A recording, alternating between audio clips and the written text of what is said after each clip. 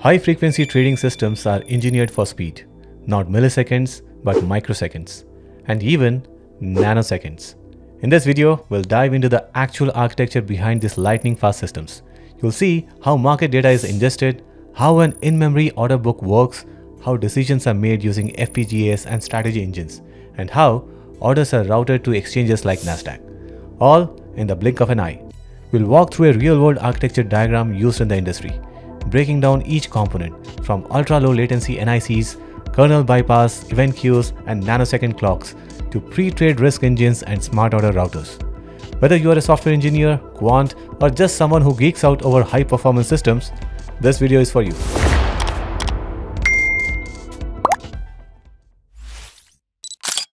So, what exactly is a high-frequency trading? At its core, HFT is the use of algorithms and machines to trade financial instruments, like stocks or options, at extremely high speeds. We are talking thousands to millions of trades per second, all happening faster than a human can blink. The goal? To make tiny profits, sometimes just a fraction of a cent on each trade, but to do it at such high volume and speed that it adds up to massive gains. These systems look for tiny inefficiencies in the market, like price differences between exchanges, temporary imbalances in the order book, or slow price updates, and jump in before anyone else can. But to do that, speed is everything. A single millisecond delay can mean the difference between making money and losing money. And that's why HFT systems are engineered like race cars. Every component, from the network card to the code, is optimized for ultra-low latency. You might wonder, why does this exist at all? Because in financial markets, being first matters.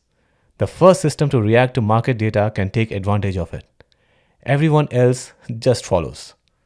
For example, let's say you're running a market making strategy. You continuously place a buy order at $9.99 and a sell order at $10.01. Now, if someone accepts your sell order at $10.01, you just earned a 2-cent spread. Now imagine doing this thousands of times across hundreds of stocks every second. The first step in an HFT pipeline is receiving market data, the real-time feed of prices, volumes, and order book updates from stock exchanges like Nasdaq and NYSE. But we are not talking about your everyday API or WebSocket feed. HFT systems use multicast feeds directly delivered over ultra-low latency networks, often inside a co-location facility, physically near the exchange server to reduce travel time.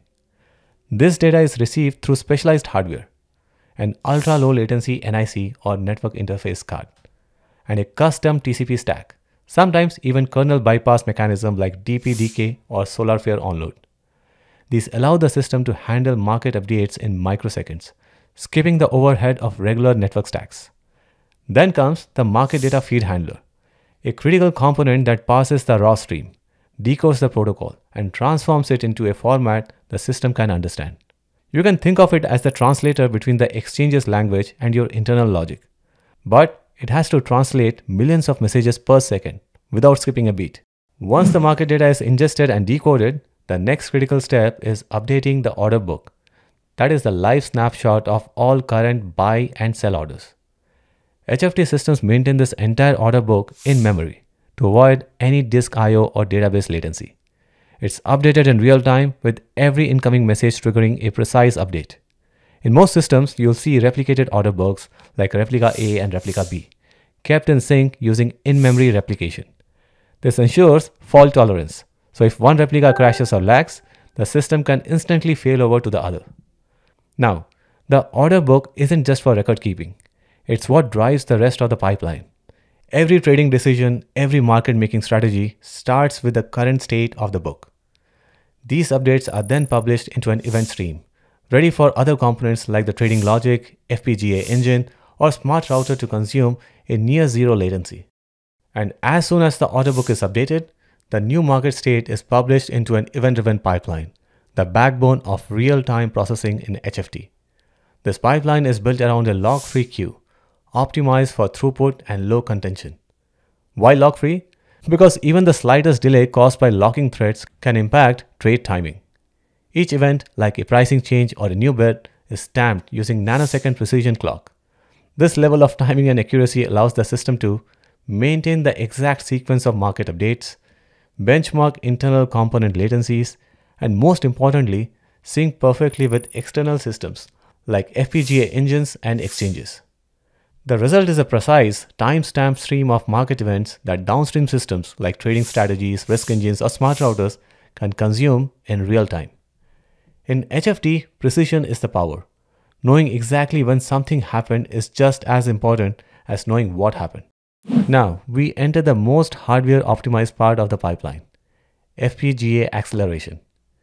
FPGA stands for Field Programmable Gate Array, a type of reconfigurable chip that can run custom logic at the speed of hardware, without the overhead of CPU or OS. In HFT, FPGAs are used for tick-to-trade execution, meaning the moment a tick or market event arrives, it's evaluated by logic on the FPGA, and a trading decision can be made in sub-microsecond latency. Why is this important? Because again, every microsecond counts. By the time a CPU thread spins up, the FPGA has already evaluated the opportunity and fired off an order. These FPGAs are often directly connected to the event queue, receive nanosecond time-stamped events, and run predefined trading strategies. Think arbitrage, market making, or code stuffing, all wired into silicon. Some firms even go a step further. They push the entire decision-making logic into the FPGA to bypass software completely. Of course, this also comes with complexity. FPGA code is written in Verilog or VHDL, and every logic path must be deterministic. But when done right, it gives you the fastest edge in the market. Now, while FPGAs handle ultra-low latency scenarios, most trading logic still runs on software-based strategy engines. A market-making engine listens to the event stream, evaluates the current state of the order book, and makes rapid decisions. For example, should we go tighter? Should we widen the spread? Or should we pull our orders? Let's say the latest bid is at $9.99 and the best ask is at $10.01. So your engine might place a buy at $9.99 and sell at $10.01 to capture the spread. But it constantly recalculates based on market movements, volatility, and inventory risk. These engines can be rule-based, statistical, or even use lightweight machine learning models. But whatever the strategy is, the focus is on speed and predictability. Once a decision is made, the order is pushed to the smart order router, which takes care of where and how to execute, possibly across multiple exchanges. The strategy engine is the brain of the system, but a brain that thinks in microseconds. Once a trading strategy decides to place an order, it's not blindly fired off to an exchange. It's first routed through a smart order router, a component that decides where and how to send the order for optimal execution. Should it go to NASDAQ, NYSE, or should it be a market order or a limit order? The router evaluates multiple venues in real time based on liquidity, latency, fill probability, and even rebate structures. But before the order goes out, it passes through pre-trade risk checks, and these are absolutely critical for preventing financial disasters. The risk engine ensures you're not overspending, the order isn't too big, and the strategy isn't misfiring due to a bug.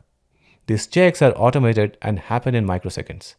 If anything looks off, the order is blocked before it ever hits the exchange. Once cleared, the smart router sends the order to the selected exchange, and the execution log flows back into the system for audit, analysis, and learning. This final checkpoint ensures that speed never overrides safety. After a trade is executed, it's the Order Management System (OMS) that tracks and logs everything. The OMS keeps a complete record of orders sent, status updates such as filled, partially filled, rejected, the execution timestamps, and the routes taken. It acts like the central nervous system of the trading platform, coordinating between exchanges, strategy engines, and reporting systems. Meanwhile, a monitoring and metrics stack runs in parallel, capturing latency data, system health, and performance metrics for every component.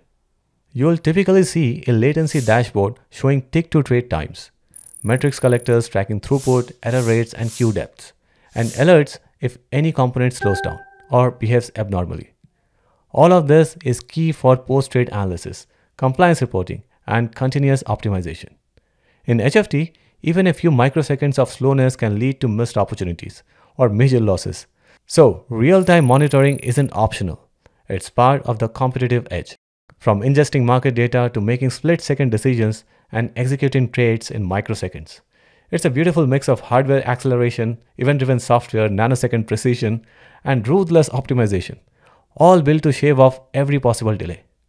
If you are into system design, low latency engineering, or just love peeking under the hood of high performance infrastructure, make sure to like this video, subscribe to the channel, and hit the bell icon so you don't miss the next deep dive. And hey, let me know in the comments which part of the architecture blew your mind the most. Would you want a deeper dive on strategy logic, FPGAs, or matching engines? See you in the next one.